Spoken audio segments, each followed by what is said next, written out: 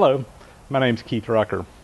So I've been working this past weekend on restoring this Oliver sea fence that you see here in front of me, and as you can tell, I've made a lot of progress. I got home after I had shot a bunch of video, and after I got back home and started pulling my video down to edit, I realized that unfortunately I lost some of the video, particularly in the early stages of this restoration.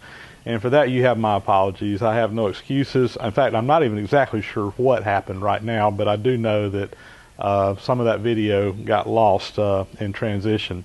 So before we get into it, even though we lost some video, I felt like it was worth still trying to put together what I do have and show you some of the stuff that we did in this restoration project. I'm going to just talk a little bit up front about what we did and some of the stuff that you missed, and then get into the video. And again, I actually lost some video throughout the day, but there's enough good stuff there. I think it still makes worthwhile trying to show video. So you see the fence, and you remember what it looked like when we started with. This thing was in terrible shape. All the steel parts on it were just really rusted beyond being able to save.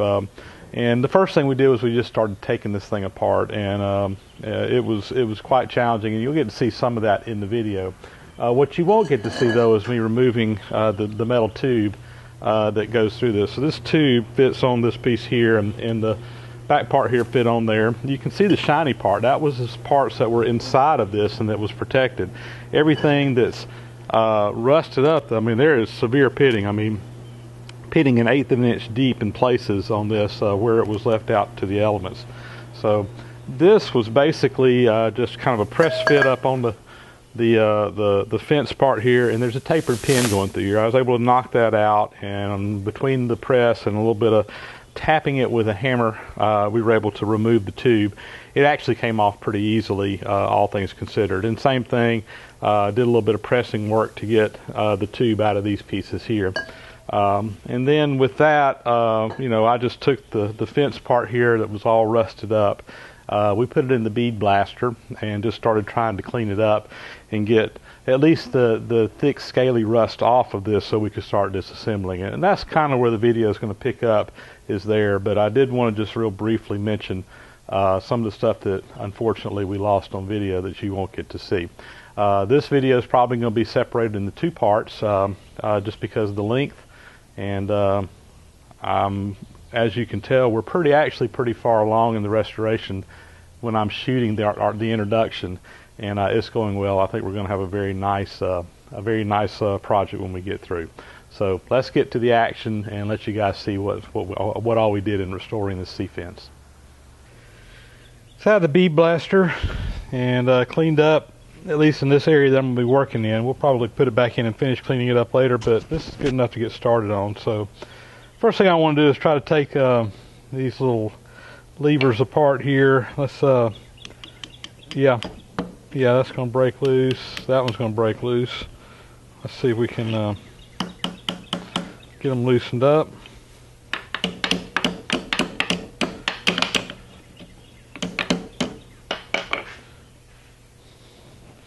There we go. And I'm just going to take these all the way out.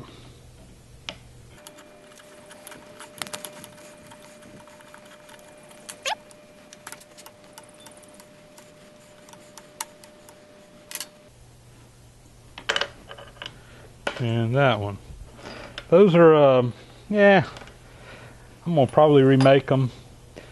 They're not terrible, but they are pitted up a little bit more than I like. And anyway, we may change I may change my mind on that. We'll see, but I'm probably going to remake them. I got to make one for another part anyway, so let's see. All right, so now we need to try to get these rods out. There's 2 pins. I can see it here and 2 pins in here. So let me get a punch and see if we can knock those pins out. All right, let's see what happens on this side. Try not to get that in front of the camera. There, that one goes out.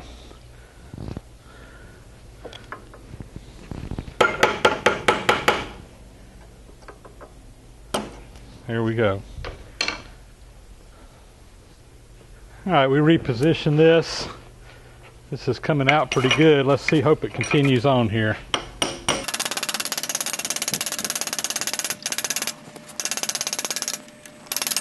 All right.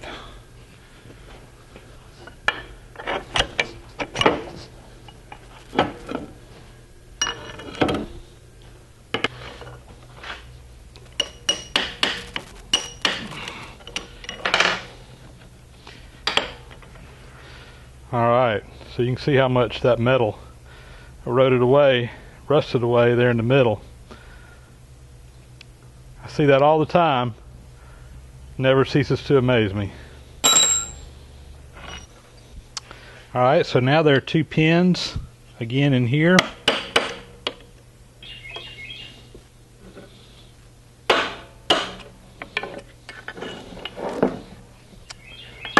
All right, that one came out.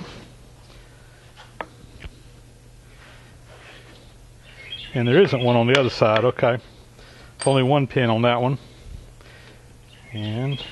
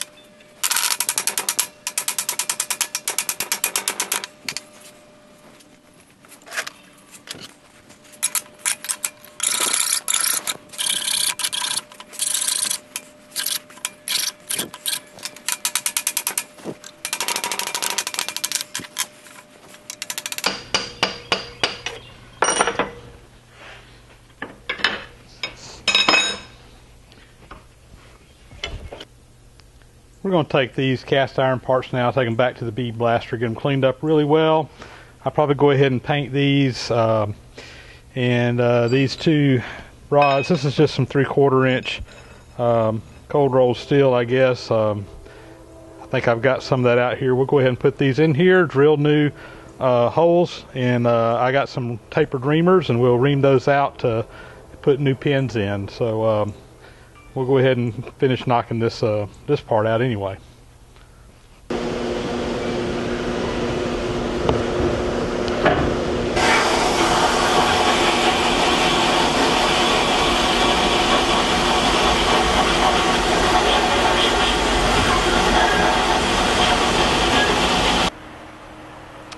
All right, quick update here.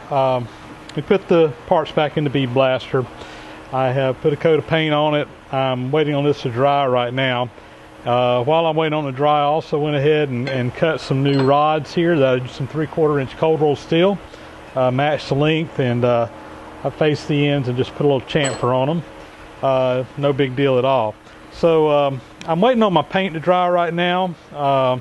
So I figure I'll go ahead and make some new of these little adjustment screws or tightening screws. So I took this one apart, and basically the way it is you got this piece here. This piece comes in here that is your turning piece, and on the end it's turned down to a shoulder, and that's just pressed on there. That's a press fit, and that puts that cap on there. So we're going to make a copy out of these. I got some. This is 3/4 inch.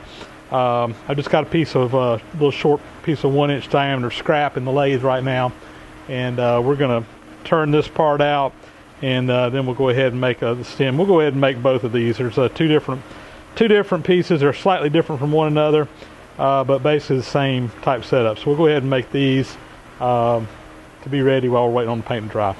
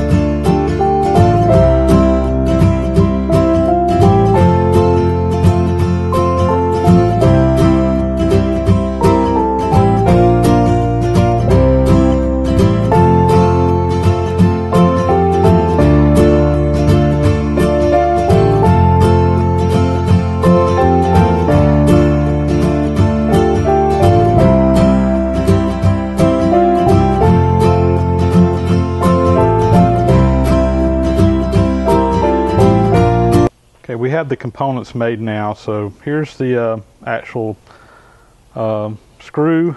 There's a T-handle that fits down in there. Notice we've got that angle on the end there, and this piece here is going to press fit on the other side. I've turned this down about 1/1000th and a half larger than the hole, so that should press down in there hopefully.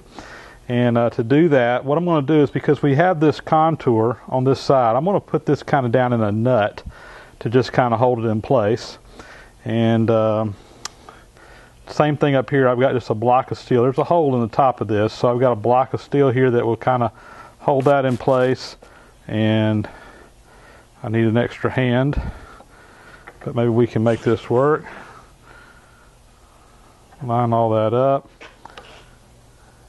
Get it going more or less straight. I think that's it. And let's see if it'll press in there. There we go.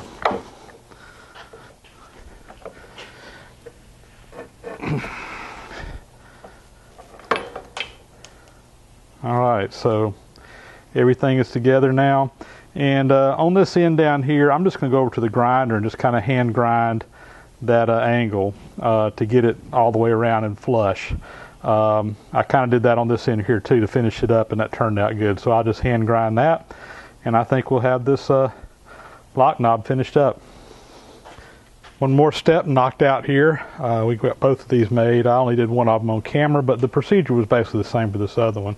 So now, instead of these old nasty, rusty, pitted looking pieces, we got nice, clean, smooth look one. So this one fits in here, and this just basically clamps this bar here in place. Of course, right now I don't have my pins in here, so it's still able to spin, but that right there will just clamp on that rod and keep that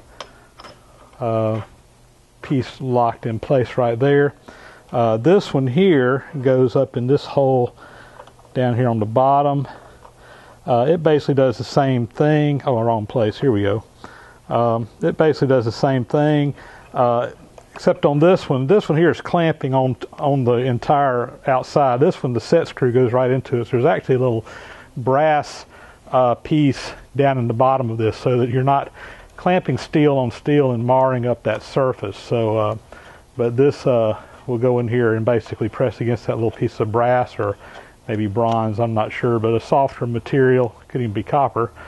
But that right there will prevent that piece from turning once it gets clamped down. So anyway, one more step done. Next step, I think we're going to drill and go ahead and get the taper pins back in on that. And we're probably going to do that on the horizontal mill, because it's just going to be easier to clamp this entire piece down flat and come in from the side, rather than trying to do it going up and down on the vertical mill. So we'll get it set up for that. We've got the fence set up on the horizontal mill now, ready to bore these holes out for the tapered pins. And I just clamp the fence straight down to the table. That's my best mounting surface that I have, is the fence itself. And that gives me a nice horizontal bore here that we can do on the mill. And I just adjusted this so that it's lined up through the hole, and I got my drill bit in there to line up on. And everything's tightened down now. We've tightened down our screw here. So this should be pretty much ready to go. I'm going to pull that out, and we'll put the shaft back through here. And I'll go ahead and clamp this one down as well. Keep it from moving while we're boring. And we should be ready to go. So we're just going to punch that hole right through there and ream it out.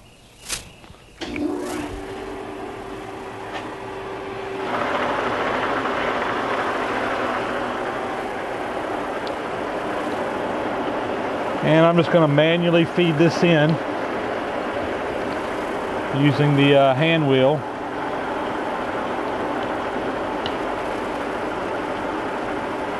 If I wanted to, I could use the automatic feed for this, but we'll use the hand wheel.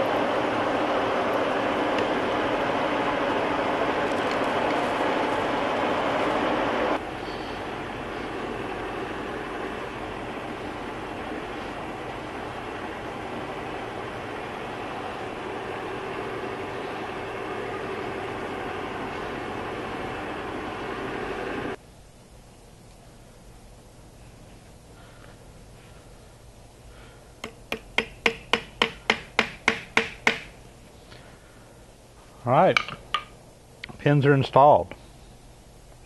I think that's probably enough for this video, so we're going to call the fence part of this restored. So we have replaced the pins in here. We have made new lock pieces in here. We've bead blasted it, got it all painted. So this part is done. I still have some more work to do. I'm going to do this in another video, mainly because I don't have all my parts here yet. So we got the tube that goes in here, and I've got a piece of tubing ordered. I'm going to have to cut it down just a little bit. I couldn't find one the exact right size, but we got that coming, and then we got the rest of the little C-frame fence. All that needs to be cleaned up, restored, and also some new parts made. We got the little micrometer adjustment on there and some lock pins that we'll have to make on the lathe, and we'll be doing that, like I said, in a separate video. But the fence is well toward being restored. We're counting down a little less than 2 weeks before everybody's going to be here, so I want to at least have the fence ready to go, because like I said before, there's just a lot of work involved in this, a lot of lathe work, a lot of machine work, and I wanted to get this part of it knocked out so we can concentrate on the main part of the saw. So that's all for this episode. Again, I want to thank you guys for watching, and I want to thank all my subscribers out there who have subscribed. My subscriber list just continues to grow, and I appreciate that. And I appreciate all your comments, guys. Like I've said before, it's your comments that I really appreciate reading those. I don't get to reply to all of them, but I read every one of them. And it's your comments that, quite honestly, keep me doing what I'm doing and keep posting these videos. So thank you so much for giving me that positive feedback.